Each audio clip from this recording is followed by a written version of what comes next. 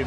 Michael Jordan is struggling with tendinitis in his right knee, an inflammation of the tissue that holds muscle to the bone. It bothered him all summer and was aggravated when he hyperextended his knee in a preseason game against Boston. Playing 38 minutes a game, it is getting worse. In addition to the pain, Michael has no lift or power. Now, on the lift is on the jump shot. There's no consistency. Oftentimes, you'll see the elevation isn't there, and as a result, the shot is coming up short.